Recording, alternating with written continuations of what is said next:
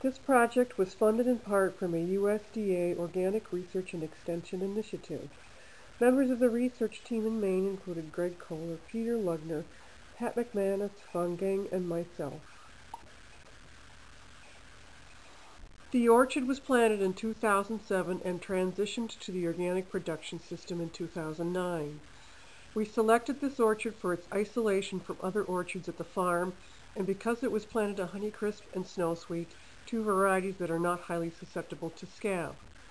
It also has a row of Northern Spy. This orchard is a high-density orchard with mostly dwarfing rootstocks. In the summer of 2009, we started a research project on organic weed control methods. Bark mulch was applied in a thick band about 5 feet wide and 6 inches deep. It completely suppressed weeds in the first year. We tried to find a cheaper source of mulch, but because of the need to start the study at a particular date, we were forced to buy what was available. Also in this summer, we applied the new OMRI-approved herbicide called Green Match, which contains the active ingredient D-limonene. It's a burn-down herbicide that effectively suppressed weeds when applied at the labeled rate, as shown in the photo in the set of trees behind the mulched trees. The herbicide was also applied to half of the mulched plots before the mulch was applied. Periodically through each of the growing seasons, the orchard was mowed to cut back weeds. This photo shows the effectiveness of a cheaper type of mulch called Ramia wood chips. This type of mulch has been used in the organic orchard at the University of Vermont. We continued the study through the next 2 years to measure the long-term effectiveness of the mulch and herbicide on weed suppression and tree growth. This photo shows the weed control under the mulched trees in the foreground and the effectiveness of the herbicide application in the trees in the background. This was in the 3rd year of the study. The single application of mulch suppressed weeds very effectively in 2009 and 2010. By 2011, the weeds began to grow through the mulch in some spots. Weed growth in the mulch was strong in some spots, as shown in this photograph taken in 2011. But in most of the plots, the mulch continued to suppress weeds. In this year, half the mulched plots received herbicide and the other half did not. Herbicide continued to work in all years. Because the weeds grew back a few weeks after application, a second or third application was needed for additional weed control. In this study, there were 2 herbicide strategies. In one set of trees, we applied herbicide in June and July for a total of 2 times during the season. In another set of trees, herbicide was applied in June, July, and August or September for a total of 3 times. The Green Match label recommends application when weeds are small. Since the weeds were tall by the time we started herbicide applications, weeds were first cut back before application in 2009 and 2010. In 2011, we applied the herbicide to tall weeds and found that it worked well. Most of the weeds in this orchard were grasses, which seemed to be easily suppressed by the herbicide. To compare how well each method worked, we measured the amount of green or living weeds in a measured area under each set of trees. Weeds were cut at the soil line, dried in an oven, and then weighed for comparison. We found that weed growth was most abundant in June, prior to the first mowing or herbicide application.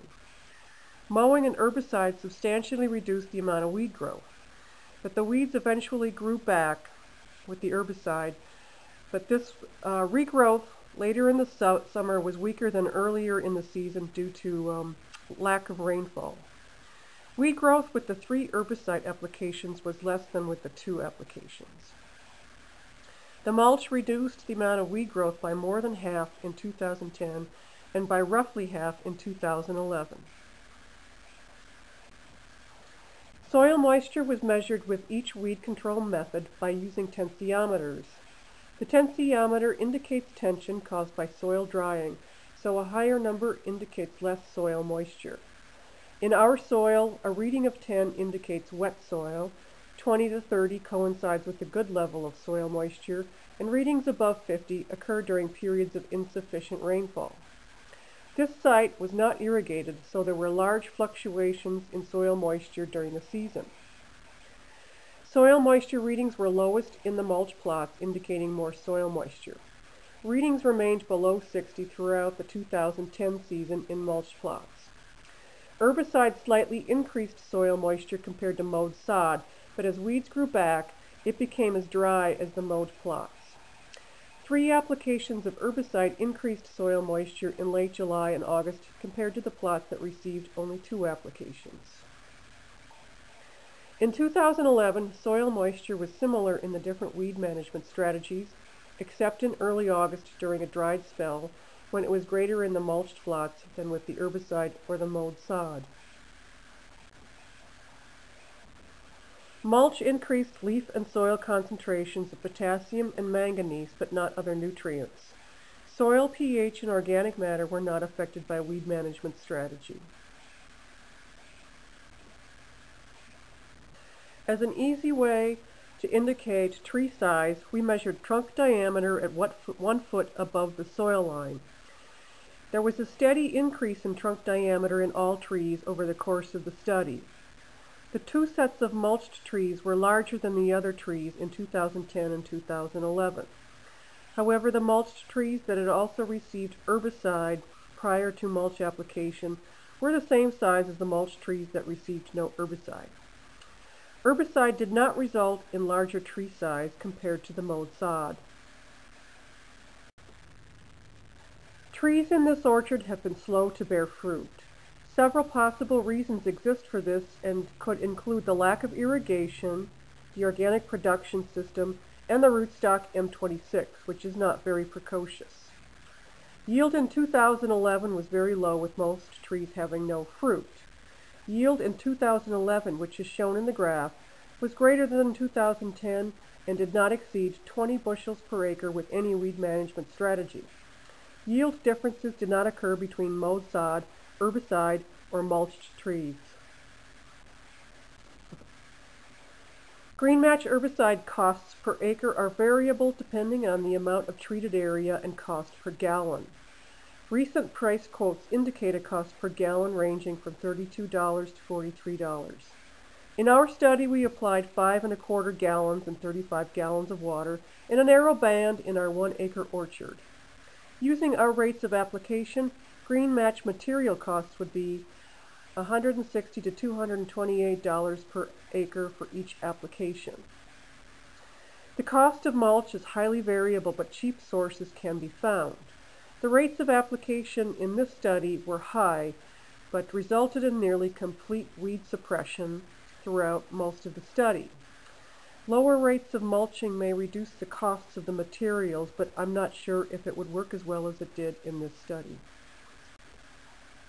For more information on this topic, please contact Renee Moran at 207-933-2100 or by email at rmoran@maine.edu.